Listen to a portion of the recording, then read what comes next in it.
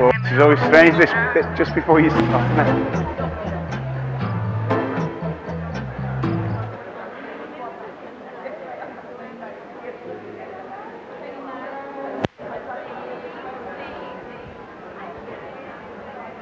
One, speak. I've got this. The other. You need to ask him. He's coming.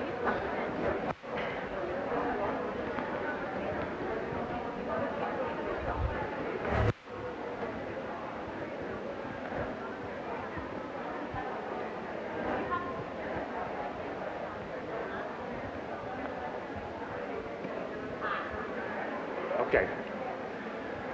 Good morning. Good morning, everybody. Welcome to the second day of the best ELT conference in the world.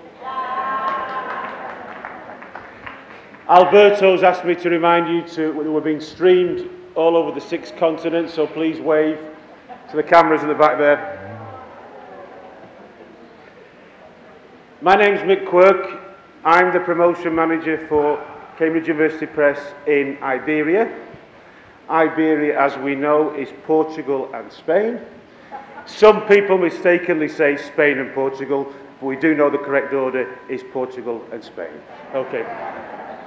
If you've spoken to Simon, our first speaker today, or myself in the last couple of days, you'll know that we're not from Iberia.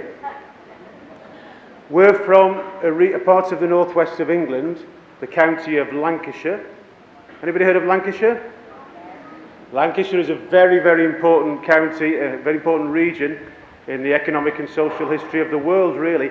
In the year 1888, the football team from my town, Accrington, the football team from Simon's town, Burnley, plus the great Everton from Liverpool, and 9 other football clubs were the founding members of the English Football League in 1888.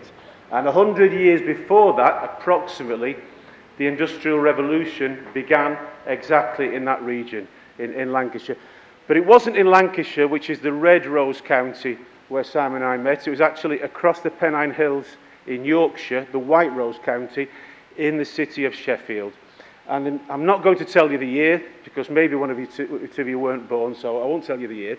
But Simon was studying psychology, and you may ask yourselves, why are Cambridge University Press, the oldest publisher in the world, founded in 1534, I wasn't alive then, and Cambridge Assessment English, the most important certification organisation of English qualifications in the world, why are we bringing an educational psychologist to an ELT conference?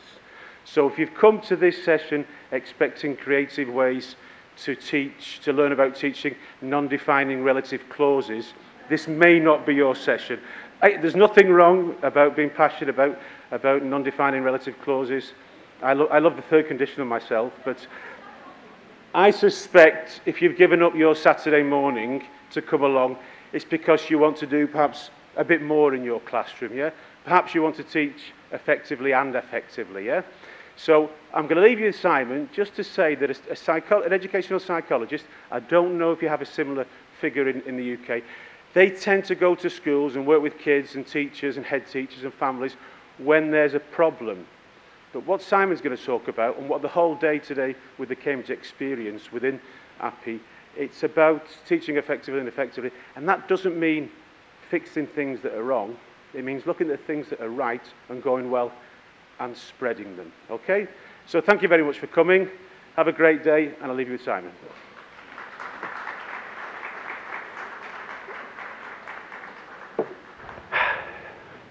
Morning. Now I've got this mic on, and this was my heart a second ago. It's going. This is my heart now. It's nice to have an introduction like that. I had an introduction at a conference about a year ago where someone said, I'm going to introduce you to Simon. Simon Wood, he's an educational psychologist. I've heard him speak many times and he never fails to disappoint. That wasn't a great endorsement. So I am an educational psychologist. As Mick said, I work with lots of schools. And traditionally, psychology was about finding out what was wrong with people and measuring it, and my profession was about that. But what I want to talk about today is positive psychology. And positive psychology is the thing that I'm passionate about. Positive psychology is the study of things going right. It's the study of what leads to people flourishing, what leads to motivation and engagement and learning and helping us be the best citizens we can be. And so that's what I want to talk about. And I had a really personal experience of why this was important. My daughter was 20 this week, but 2 years ago in September, she went away to university. So she left home and she went to Leeds, which is about 2 hours away from me. And my daughter really did well academically. Through her school, she got A's at A level. She was head girl of the school. She did fantastically well. And I knew she was quite strong and quite resilient, I thought. She demonstrated that from the age of about 12. I don't know if any of you have got teenagers here. Anyone with teenagers? Yeah, it's quite nice to be out, isn't it? It's quite nice to be away. But when she went, yeah, any excuse. No, I've got a conference to go to. When she was about 12 or 13, that's when I realized being a psychologist as a dad wasn't always helpful. Because when she had done something really naughty and bad, I'd go to tell her off. Right, I'm gonna, and she'd go, Dad, I know, I made a mistake. But the important thing is I learn from it and I don't make it again. Oh, yeah, it's very clever. And she would also say, but Dad, I'm a teenager. I'm impulsive. My brain doesn't develop fully until I'm approximately 23 years of age. And the worst one she used to do was she would say, Dad, it must be really embarrassing for you. A psychologist, and you can't even manage your own daughter's behavior. Terrible. So, me and my wife took her to Leeds, dropped her off in her new apartment. She'd all been excited in this big block. And then we set off down to the car. We're on our way to the car park, and the phone went. Don't leave me. I hate it. Stay.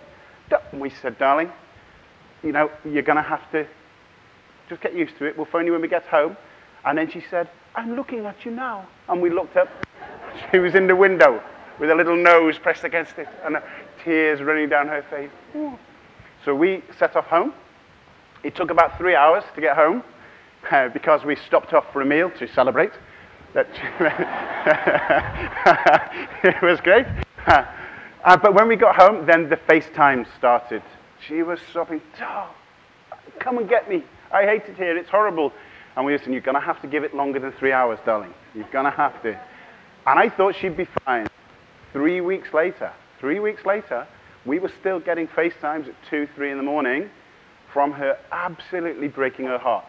I've got no friends. I hate it here. I don't like the course. Nothing's going well. Please. I've made a mistake. I've made a really big mistake. And during that 3 weeks, we'd been loving and kind, and we'd gone to visit her, and we thought, actually, we're going to have to change a little bit.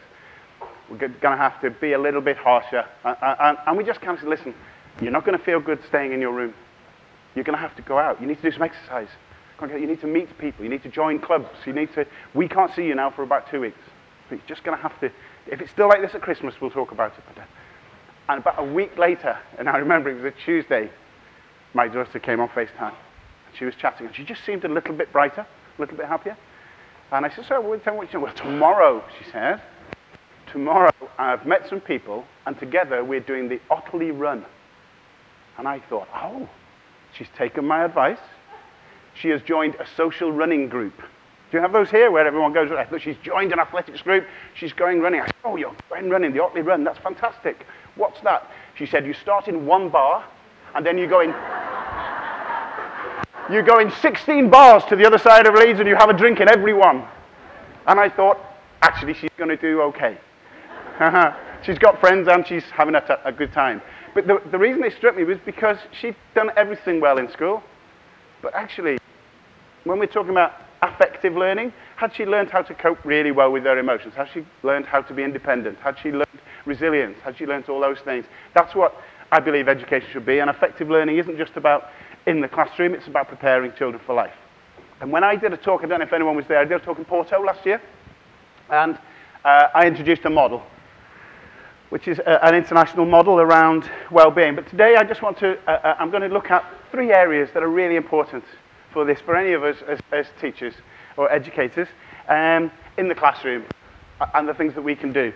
And I'm going to look at emotional well-being, because that's affective, but I think sometimes we can talk too much about emotions, and there's 2 other areas that really impact that. One is psychological well-being, and one is social well-being.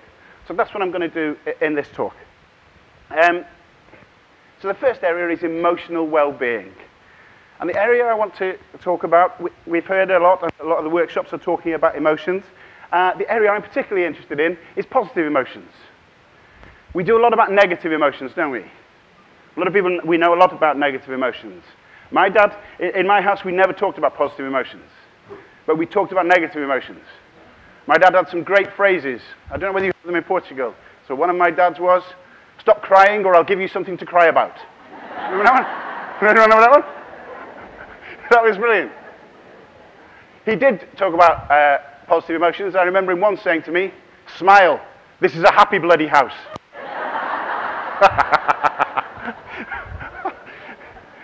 But why is it important for us as educators to focus on positive emotions? Because positive affect, positive emotions are probably the single most important recipe for flourishing. It's positive emotions that drive us to do things, that drive us to engage in things, that open up our memories, our attention, etc. Creating it as educators, creating a positive classroom environment is one of the most important things we can do. What does positive psychology tell us about that? It tells us it's hard to do because, and I've mentioned this before in lots of talks, but it's the most vital thing, I think, that we have to remember. You, me, the children, we all have a negative. We all have a tendency to focus on things going wrong. And so what we've got to do is look within our classroom, how do we overcome this? It sounds easy to generate positive emotions, but it's not, because we automatically focus on things going wrong. It affects everything. I took my children to London when they were little, and we were walking through Leicester Square. We were going to see a show. So all the lights were there, the crowds, the people.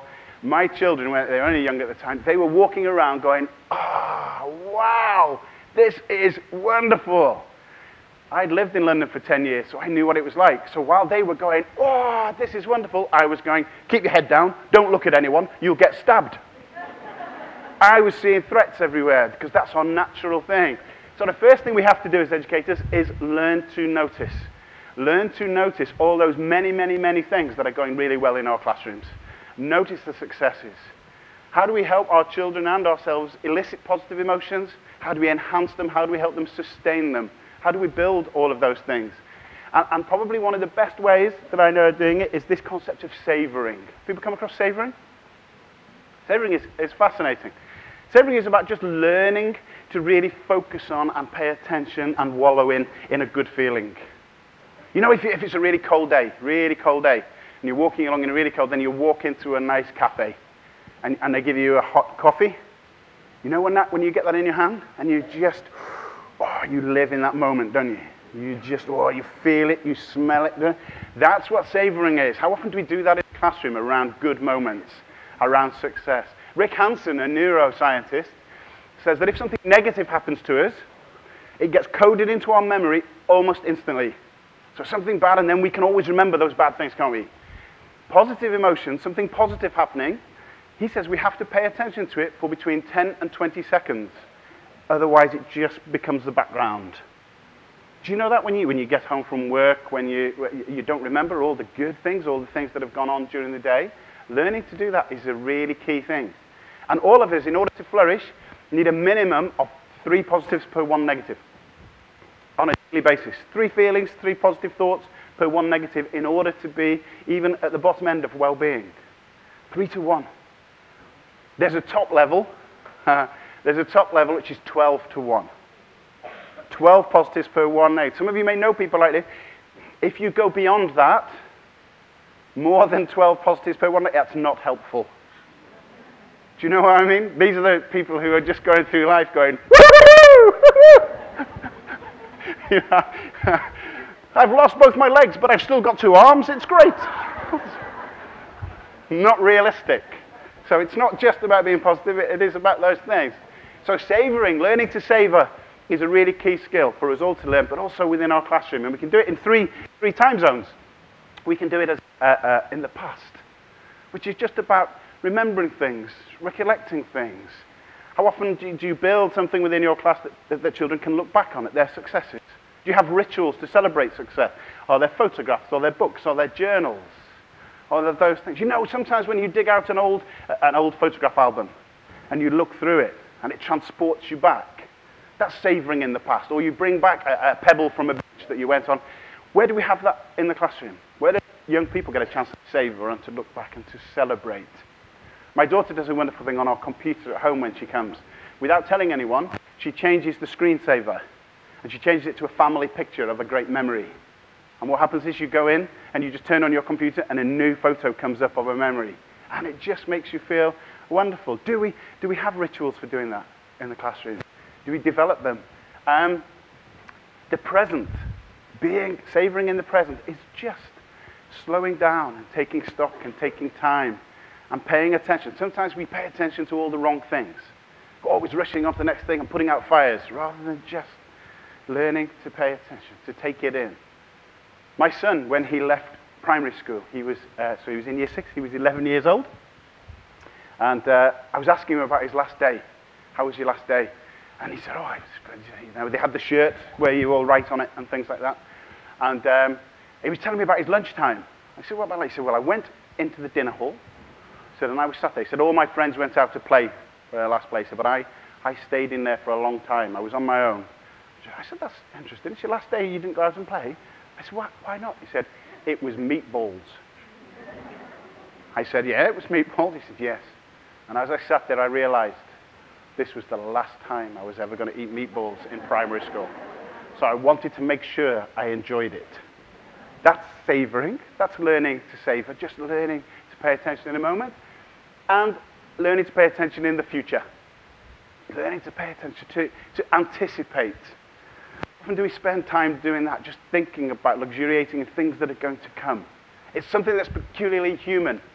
It's what makes us human, our imagination, our ability to do that. Animals can't do that. I have a dog. My dog doesn't sit in the front window contemplating retirement and what they will do with their life. Oh, that's what we do, isn't it? And our job, again, with our young people is how do we get them to savor the future that's coming? How do we help them anticipate their learning, the skills that they're developing? There's a phrase in English, I don't know if you have it here, you can take a horse to water, but you can't make it drink. I think that's right. I don't think that's our job.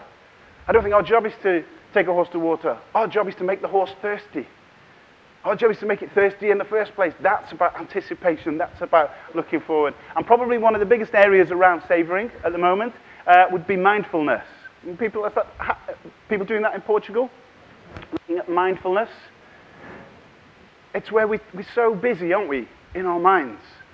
So many things, so many rushes, so many demands, that learning to just be able to stop that. There's a lady called Ruby Wax, I don't know if you know, a comedian, and she likens it to a computer. You know, when you've got too many windows open, and it crashes, and then we reboot it, don't we? We know how to reboot it. She said the human brain is like, there's got so many things going on, but we don't know how to reboot it. And our children are anxious and worried and running around, and everything's going too much, and they just need to learn how to be in the moment. Does anyone here practice mindfulness? people are kind of embarrassed. Yeah, no. Yes. It's hard though, isn't it? Do people find it hard? It's hard to still your mind. It's really difficult. I do. I practice it. But I find it, I'm trying to still my mind, and I'm saying, come on, tranquility, damn you. I haven't got time for this. I want it now. Anyone else like that? I do. I go to a group and I close my eyes. They just close your eyes. And as soon as I close my eyes, I'm thinking, am I the only one with my eyes closed? Is everybody laughing at me? I find it, I can't relax. And it's rather like this. I'll come back.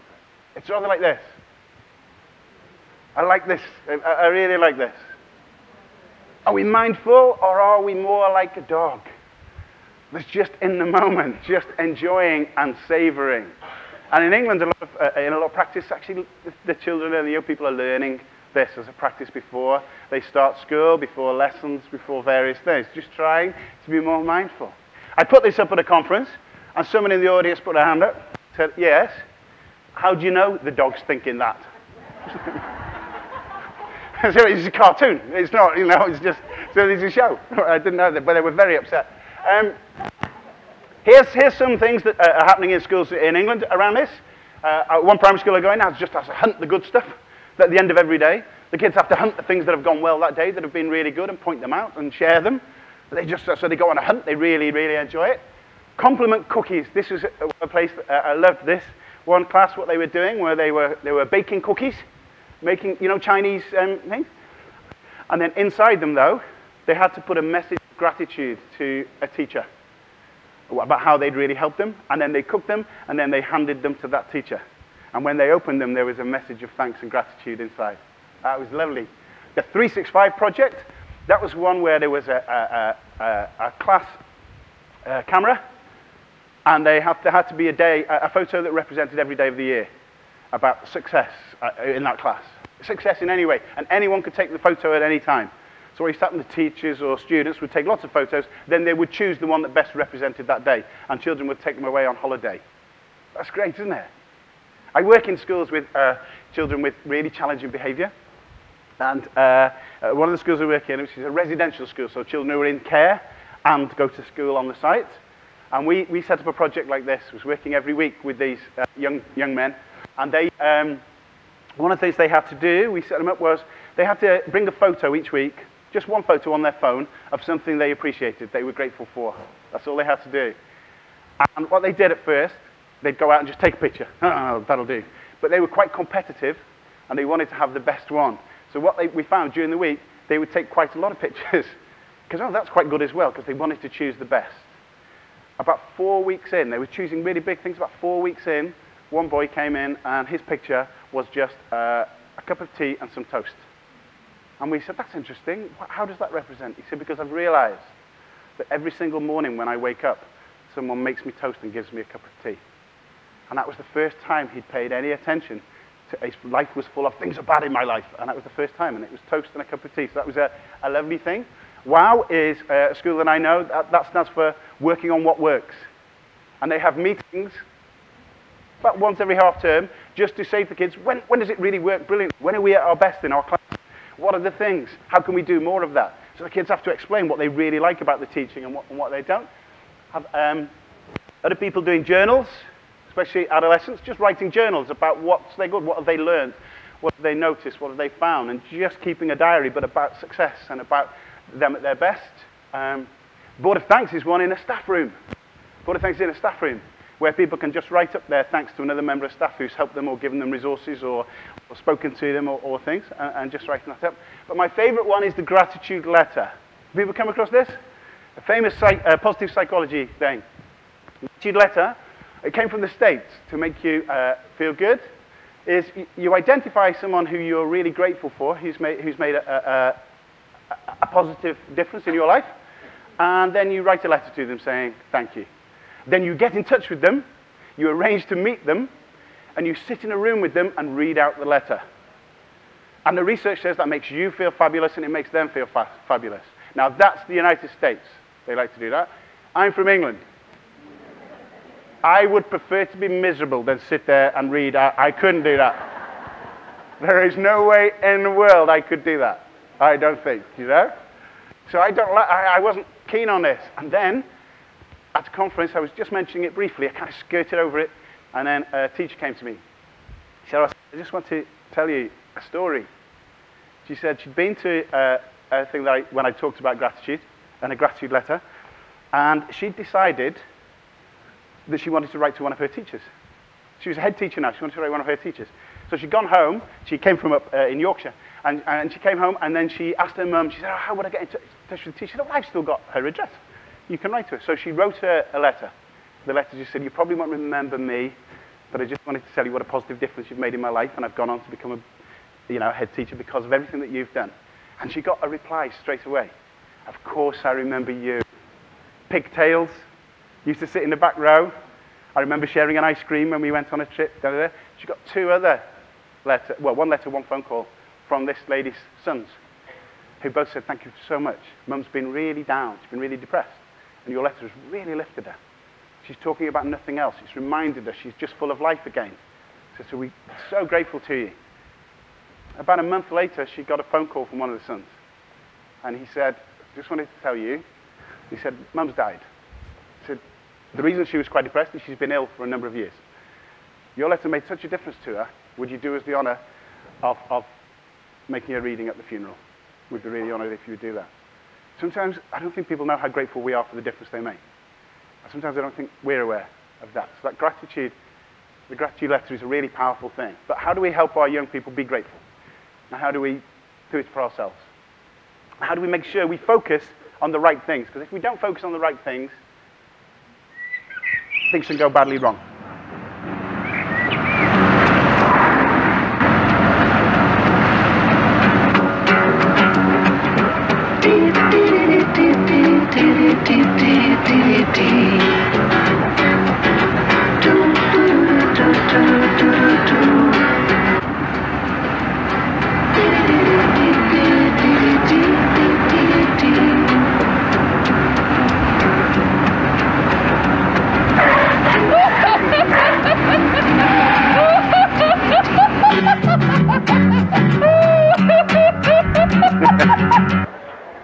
Okay, so the first thing, if we really want an affective classroom in terms of our emotions, learn to overcome our negative bias, learn to recognize we won't do that naturally. You have to have rituals in place to notice, to celebrate success, to elongate it, to sustain it. We all have to do that. You have to work at that. The second area I want to talk about is psychological well-being, because I think, we spend too much time just talking about emotions and just trying to make young people feel good. Psychological well-being is really the things we say to ourselves in our heads.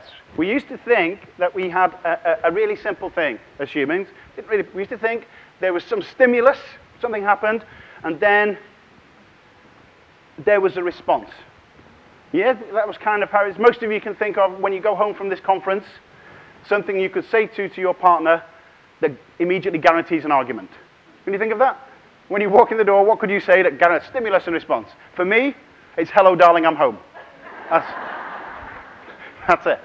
But actually, what we now know is that that's wrong. In between that, any stimulus is always the psychological bit. There's always the things we say. There's always the perception of that.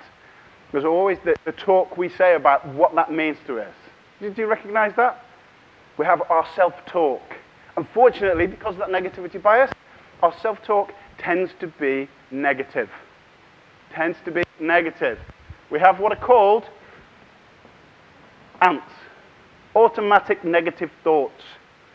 Most of us will go to that. There won't be many people here who walk through the day thinking, I'm great at my job, and actually I'm rather attractive while I'm doing it. Do most of us think that? I'm not doing this very well, and oh God, look at what I'm looking at today. Yeah, we're cruel to ourselves in the things we say, aren't we? And children are. I never, I ought to, I should, I must. We don't use kind language in our self-talk. That's what psychological well-being is. How do we learn to do it? You know, like nurses do. If you go to the doctor, the nurse is going to give you an injection or something. They'll say, you might feel a little bit of mild discomfort. Don't they? They don't say, this is going to hurt like hell.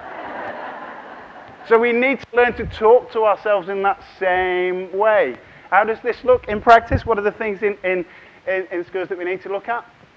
We focus too much on self-esteem, just making kids feel good for the sake of it, when really we should be focusing on self-efficacy, mindsets, and optimism. How do we build these things in our classrooms? The first one is the really simple one. Mastery action leads to mastery thinking.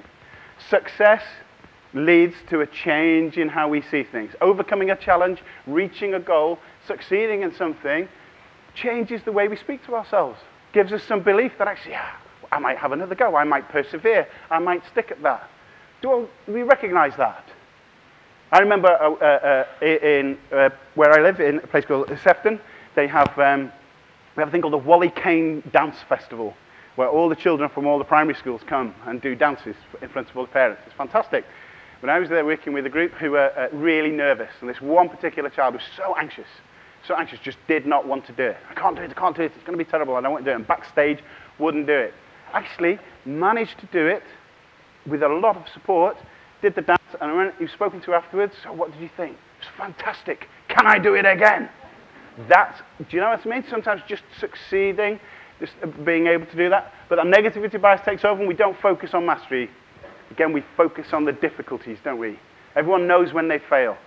Everyone can tell you all those times. Everyone knows their place in the classroom. There's a famous educationalist in England who was visiting a school in Yorkshire with year 3 class, so they would be 7 years old. And he sat down at a table with some children. And the children were writing about what they were doing at the weekend. So he said to the little girl next to him, "What are you writing about?" She said, "I'm writing about what I did at weekend." He said, "Oh, that's really good." Then he got a piece of paper and he started writing. And she said to him, "What are you writing about?" He said, "Well, I'm writing about what I did at the weekend as well." He said, "Oh." And she said, "Are you starting your sentences with capital letters? I'm finishing with full stops." He said, "Yes, I am." She said, "Well, you're on the wrong table then. You should be on that table over there." Because she knew she was on the table where they didn't know how to do that. She knew what she couldn't do. She didn't know what she could do. So mastery thinking is really important. Giving success, helping people, and having rituals to celebrate that. In order to do that, we have to challenge negative thinking. We have to challenge those ants. We have to help children talk to themselves in a nice way when they get something wrong. Yeah? Do you have strategies for doing that? Do you explicitly do that? What's happening a lot in some English classes now, and we're trying to work with them, is to do that. So we have things like, we have gloomy Greg and hopeful Henry. So when someone's really struggling with something, a teacher will say to them, what would gloomy Greg do here? What would he be thinking? Well, gloomy Greg will be thinking, I'll never be able to do this, and I'm rubbish, and I can't do English, and I'll never get it to the... And what would hopeful Henry be thinking? Hopeful Henry was thinking, well, I can't do it yet, I'm not, but if I practice, and you just make it explicit. In our nursery and receptions classes, they have Eeyore and Tigger thoughts. You know what? Eeyore is always miserable, everything's going to go wrong, and Tigger is saying everything's going to be fine. And so they talk with the children about those thoughts. They give feedback, which would be, when a child says, I can't do this, they say, which bit can't you do yet? It can be really hard at the beginning when we're struggling. Yeah? Find out all the little bits you can do. We all do this. We all have to learn to dispute our thoughts. I do it in front of an audience like this. Does anyone else speak in front of audiences? So this is what happens. This is what happens. You stand in front of an audience, and you're doing a talk like this. And your attention automatically gets drawn to someone who looks like they're falling asleep. Okay? I don't know why I'm looking at you, madam. You've not been doing that. But so our attention is automatically drawn. And then your mind starts going, oh no, it's going terribly. And then you think, everybody hates it. I'll never be asked to do this again. And then we catastrophize. I'll never be asked to do this again. I'll never be asked to do any work again. I'll lose my job. I won't be able to pay my mortgage. My wife will leave me. I will become an alcoholic lying in the gutter in a pile of my own vomit. Do you know what we do? And then we make it worse because I find someone who's doing that, and then I look around to find someone else who looks like they're falling asleep. It's true. It's terrible. Da, da, da, da. Yeah? Got to learn to dispute it. So what I do now is, first thing is look for evidence. So if I see someone falling asleep, what I do now, I look for evidence of someone who looks vaguely interested.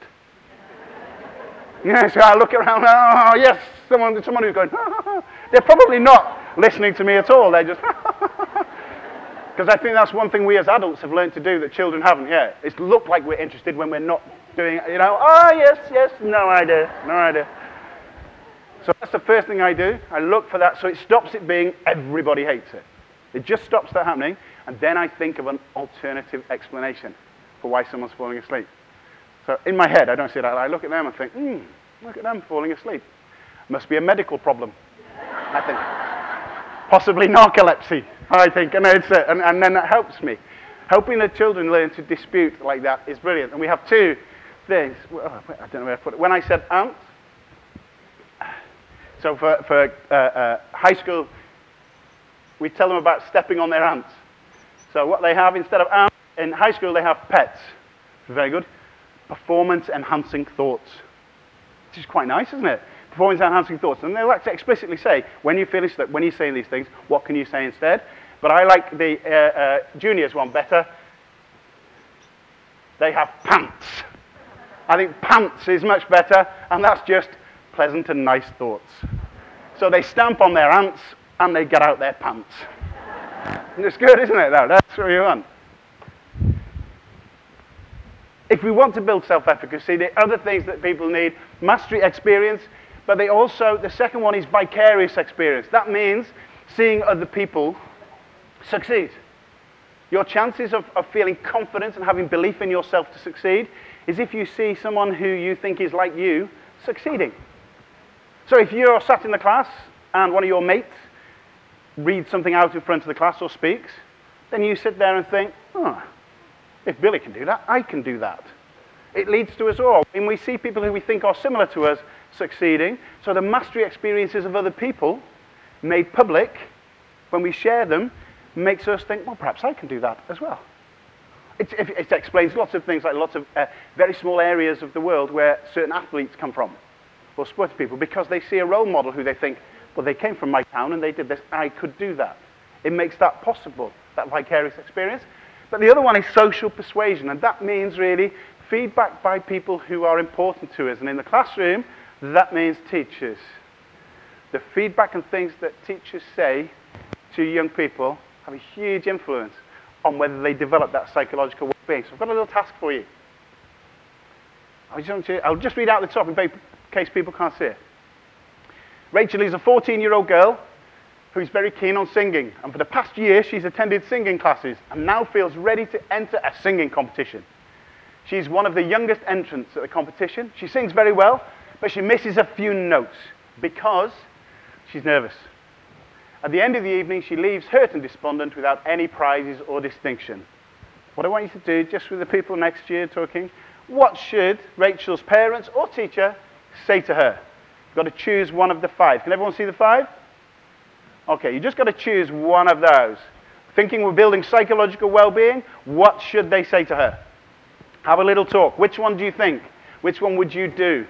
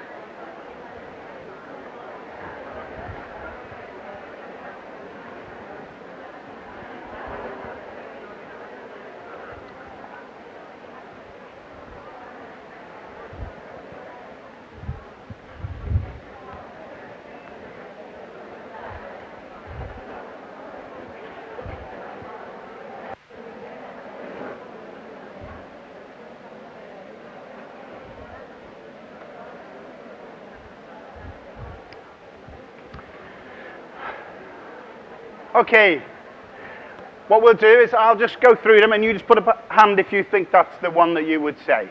Okay? So the first one, that they think she sung better than anyone else. Put your hands up if you would do that one. Nobody would say that to them. You miserable people. And can I tell you, you would say that. As a psychologist, it's really interesting because I know in this room, you're saying, oh no, I wouldn't say that, da da da. You go out of this room, you would say to children in your care and your, you were wonderful. You were fantastic. Oh, why would we do that? Because it makes us feel really nice saying it, and it makes them feel really nice when you've said it. It actually does nothing to build any capacity, any self-efficacy at all, because you're lying to them. It works, can work or seem to work for younger children. As they get older, it doesn't work at all. And what you're doing then is this kind of thing where children get prizes and praise just for turning up. How does that build a sense of mastery I just turn up, doesn't matter what I do, everyone tells me I'm absolutely wonderful. What about the judges should have made allowance for her age? Who would say that? Yeah, that's one of the things we do. We try and excuse. Oh, what do they know? They don't know what they're talking about. Do you have the singing competitions here, like X Factor and things?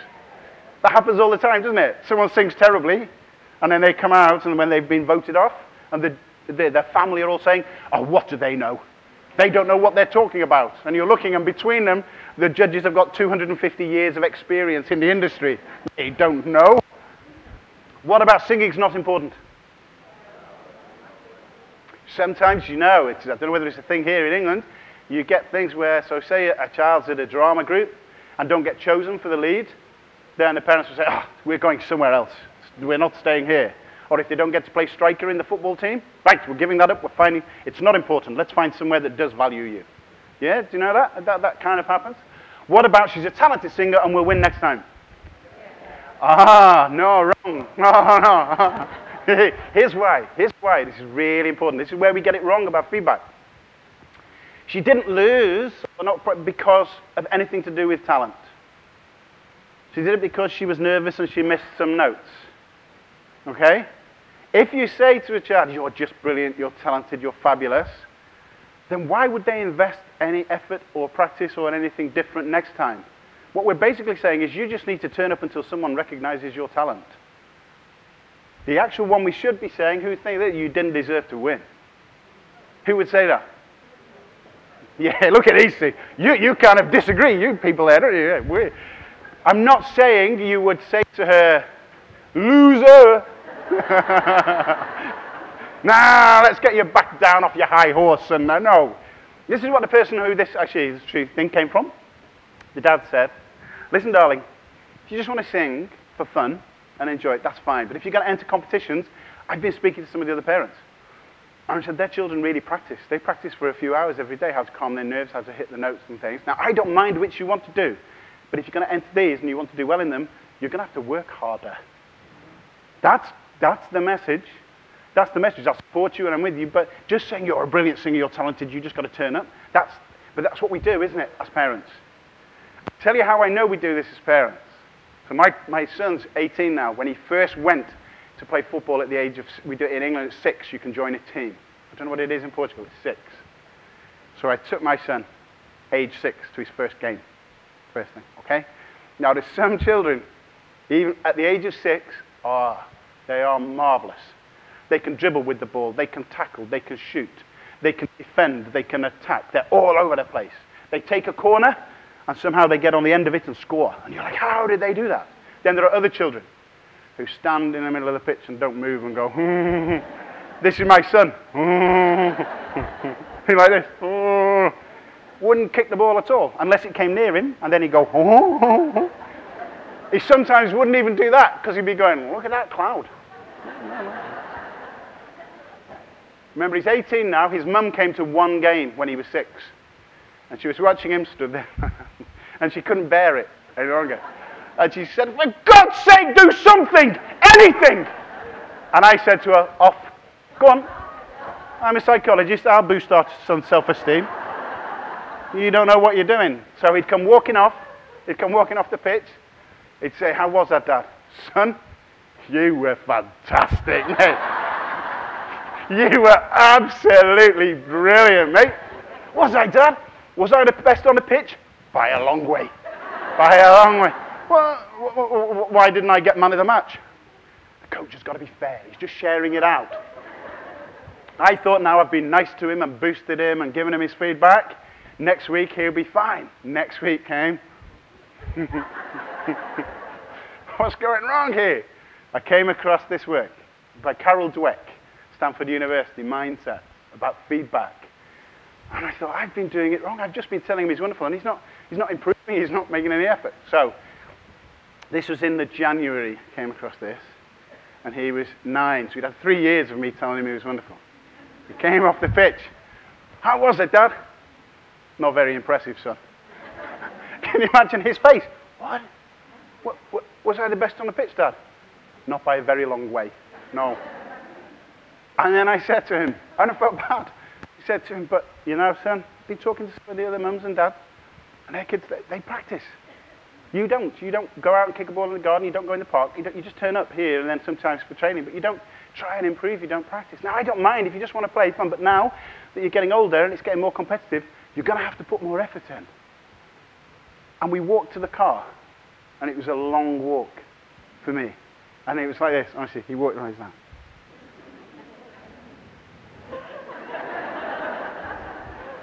He was so disappointed in me. He was so disappointed.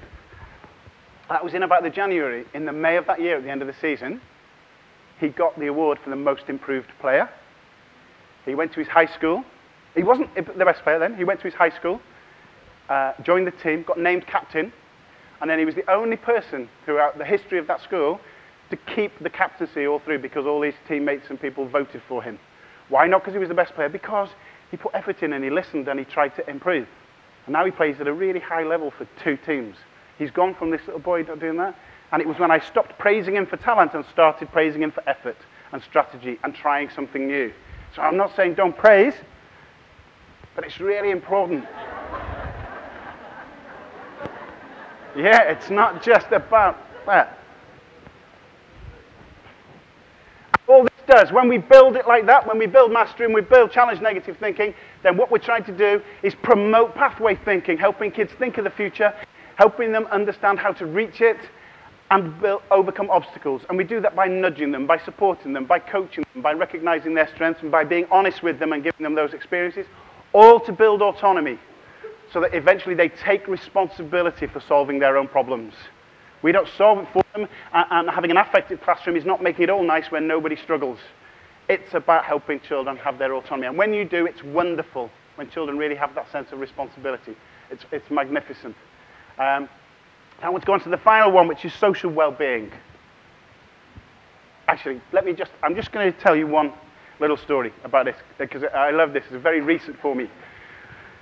There's a mum who works in a school. She's deputy head in a school, but she was telling me about her son. And her son had just gone into big school. It's still in primary school, so year 1 in England. So it would be 5 or 6 years old. He'd gone into the big school. He said, and he'd come home from school, and she'd say, "How was school today?" And he said, "Yeah, it's all right." You know when the kids don't tell you anything. This one day he came home, he was really excited. And he said, "Oh, Mum, you'll never guess what happened in school today." And she said, "No." He said, "Well," he said, "I was in the corridor." He said, and 2 little children came up to me. And they said to me, "Are you in the big school?" And I said, "Yes, I am." And they said, "Can you tell us where the toilet is?" He said, "So, I went into the classroom to speak to the miss, not miss. I went in to speak to the miss. And I said to the miss, this one here and this one here, they want to go to the toilet." And do you know what she said? She said, "Well, you can take them and show them where it is." So then the miss said, "But don't go in, you just wait outside." He said, "But I knew that anyway." He said, so I took them to the toilet. He said, and then I did go in. He said, but only to show them how to lock the door and things. He said, and then when they came out, I took them back to the class. He said, "But Mum, do you know what one of them said?" She said, "No." He said, "Thanks, mate." But that's autonomy and responsibility, isn't it? That sense of, you know, when I talked about self-talk, your narrative, I can be trusted. I'm someone who can be helpful. That's how we change things, finding that, where do we give young people responsibility? Where do we give them that voice?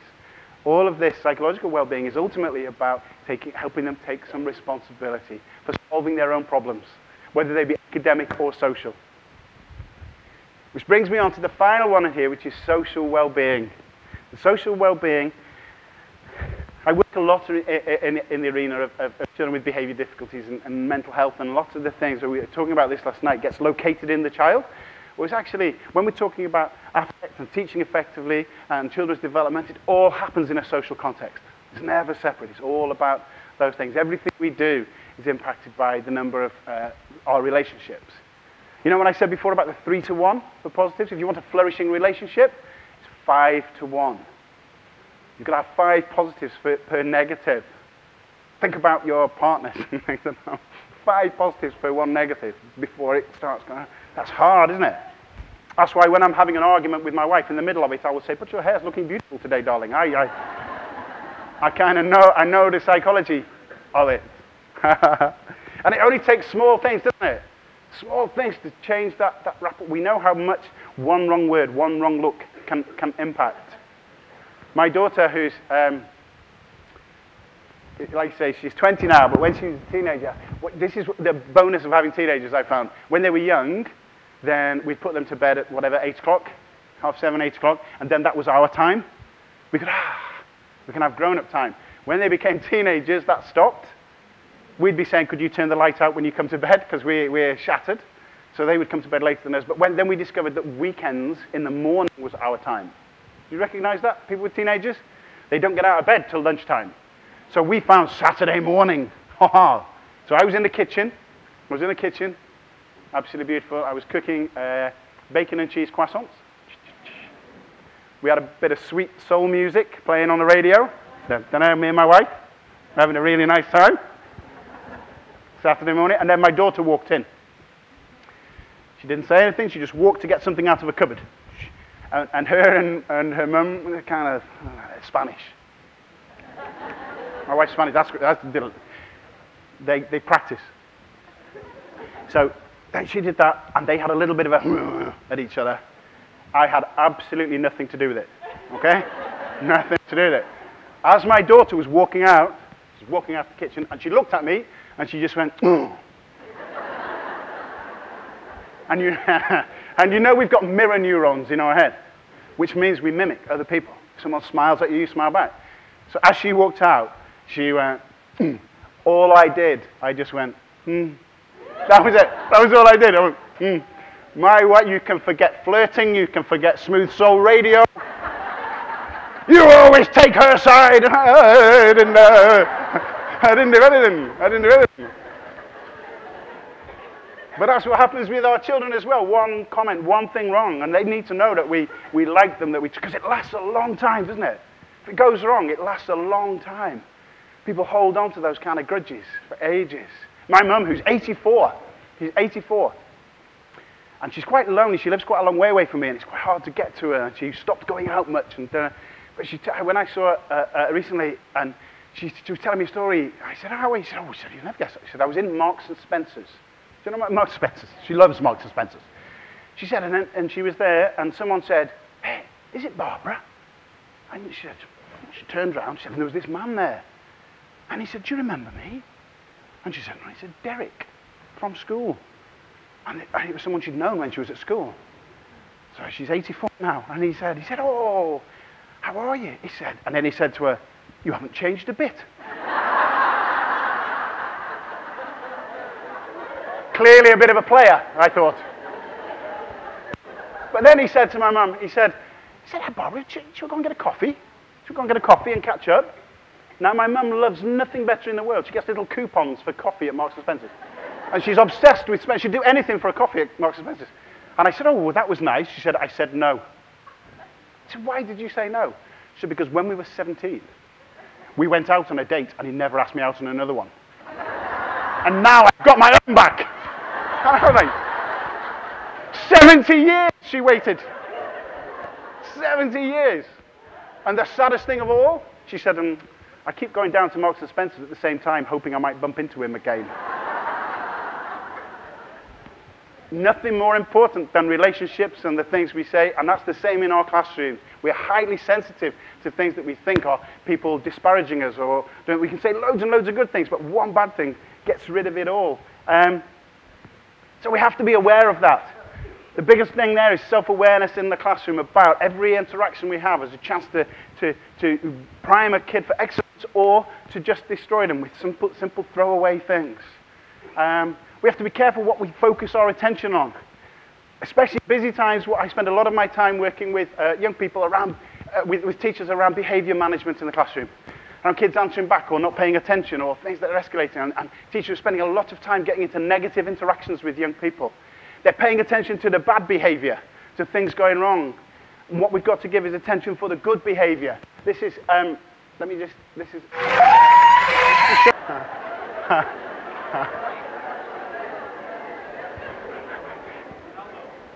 Ronaldo. Ronaldo. But yeah. So what we pay attention to, it's really important. It goes back to what I was saying about that negativity bias. Kids are always, in England, there is a report that says there's only two ways that children get attention in the classroom: good work and bad behavior. Guarantees that attention.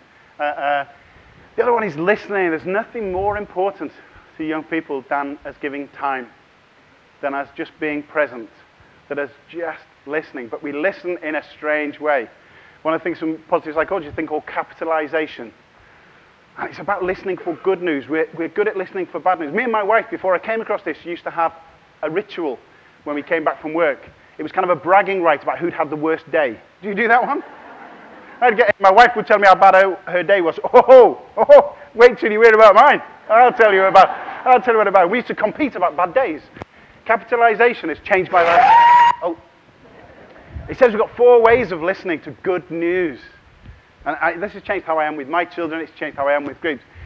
Let's take it out of the classroom. Let's say someone you know, a partner or someone, they've gone for an interview and got a job. Okay? Active constructive is they come in and say, I got that job. I managed to get that job. And you drop everything you're doing. You pay absolute attention and you build. You construct. So what you do is say, that's fantastic. Tell me about it. What happened? How did you feel? What did they say? And you actually help people. You know what I was saying about paying attention? You help them take responsibility and build it into a success in their lives. Passive constructive is this. Passive constructive is, I went for that job, that interview, and I got the job. That's marvelous, darling. What would you like for tea? Do you know that one? My son would come back from school, and he'd want to tell me about his day. He'd want to come in and say, oh, Dad, let me tell you what. And I would be saying, that's brilliant, son. And he'd be following me around the house while I was tidying up. Oh, brilliant, son, tell me a bit more. Do you know when you're not really paying any attention? Do you know that? You know sometimes when you're on the phone and you're still doing the thing? Yeah? If he came in and said, I got a detention today, Dad, sit down. Tell me the details. Yeah, we want to listen then, but we don't do it because nothing raises an alarm in our heads. Active destructive. I got the job. I went for an interview, I got that job. What? You got that job? Are you sure you're qualified enough for that? It's going to be too stressful for you. You'll never cope. Yeah? And the final one, passive destructive. When you come in and I got that job. I went into you, I got that job. Shh. I'm watching Coronation Street. Most people don't do those bottom two. Most people don't. Sometimes we do. I was always doing passive constructive. I was forever kind of pretending to pay attention but not really doing it. Do you know what I mean? Research shows if you really want good well-being, you want flourishing, it's about taking the time to do that and pay that attention. A colleague of mine was doing a parenting course for children with difficulties, and she did this with them. The next week, a dad came, and he said, I want to tell you what's happened. He said, I remembered what you were saying about listening. He said, and my daughter, who was in year 3, so she was 7 years old, my daughter came in, and she had a medallion that she'd won for reading. So she came through the door, and she said, I've got this medallion. He said, I knew what you'd said. So I stopped what I was doing, got down to her level. Oh, that's fantastic, darling. Absolutely fantastic. What did you have to read? Oh, what did your teacher say? And then he said, have you thought about where you're going to hang it? And he said, she looked at him and she went, Dad, are you all right?